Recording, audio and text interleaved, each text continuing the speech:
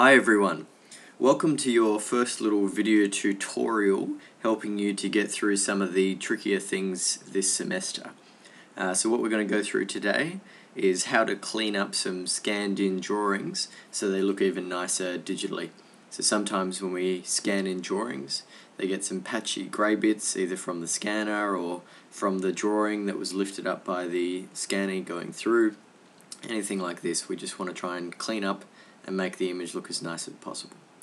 So I've done a few things in this video to try and make it easy for those people who haven't necessarily used Photoshop before, including my mouse as I click will reveal this red ring so that you can see where I'm clicking and what I'm doing. I'm going to go through relatively quickly so that the videos don't go for too long, but feel free to watch them as many times as you need, and then of course you can ask for some extra help or some extra videos if need be. Okay, let's get started. So the first thing we want to do is drag and drop our scanned in plan into Photoshop, and then it's ready to go. So as we can see, here are the scanned drawings that we've got, but they've got some extra graininess and some stuff that doesn't necessarily need to be there that's coming through the scanner. Bits like this. So we'll do our best to get rid of that, but still maintain the integrity of the image.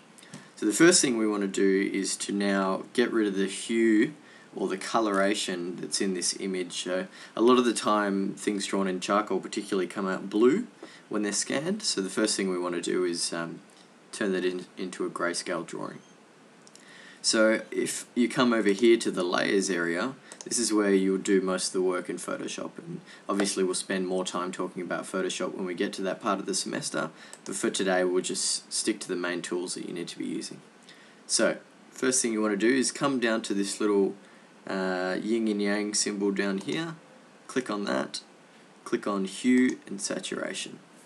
So now we have the hue and saturation layer enabled down here, and we want to turn the saturation of the drawings right down to -100, just up here.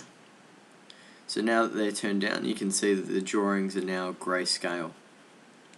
The next thing we want to do is to increase the levels in the drawings so that we can make these lines nice and crisp and dark as they would have been before they were scanned in digitally.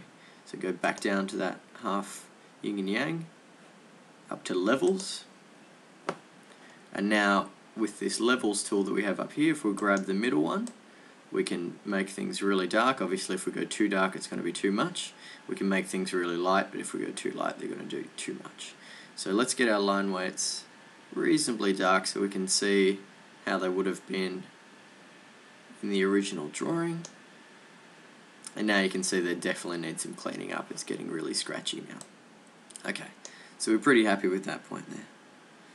Now what we want to use is this tool called the curves tool. So again, back down to our yin and yang, curves tool, and this gives us the ability to clean up that extra damage. So you can see as I slowly drag the curves cursor left and right, it's cleaning up all that grey space and leaving only the black and white drawings behind. Now you want to be careful that you don't end up going too far and getting rid of most of your drawings. Sometimes it's nice to have a little bit of the greyness left, and obviously your softer line weights will be taken away if you go too far one way. So do your best to just get rid of the stuff that you don't need to see, like so, and the rest of it will clean up using a masking tool. Okay, great. So now next thing we want to do is we need to add a layer, which is down here where I've just clicked here, and we're going to add a layer underneath the background. So I'm just going to move the order of the layers down. First I'm just going to get rid of this little lock which is on the background, and then I'm going to move the layer underneath there. So now this layer is sitting underneath your background layer, and what we're going to do is we're going to make that layer white so that when we start to erase some things off our drawing level we're not going to see just through the squared background. So I've got this paint bucket tool here, as you see. If you hold your mouse over the top it will always reveal what it is. Now I've got paint bucket on, and I've got the colour as white, and I'm just going to click in the center, and now we can see that it's changed this layer here to white. It's no longer got those squares. So if we were to hide our drawing layer, we've just got a plain white background behind there, and that's what we want. Okay, so the last thing we want to do now is to clean up all this extra superfluous stuff in your drawings, a bit of graininess that we don't want to see. So the easiest way to get rid of that is to put a mask in. So next to our little yin and yang, we've got this, what looks like a Japanese flag. If you click on that, that's going to add a mask to our drawing layer. So we see this second square has now come in next to our drawing layer. So make sure you clicked on that second square. You come and you grab the paintbrush tool, which is up over here, or press B, and now we've got a paintbrush. So sometimes your paintbrush will be far bigger than it needs to be. The easiest way to change the size of your brush is by pressing the left square bracket. Will change the size. Otherwise, if you can't find that, if you come up here, you can see the size. Over here you can change the size like that. Now you can have a soft brush, which is this infused light here, or you can have a hard brush, which will kick off the whole square there. Let's stick with a hard brush for now.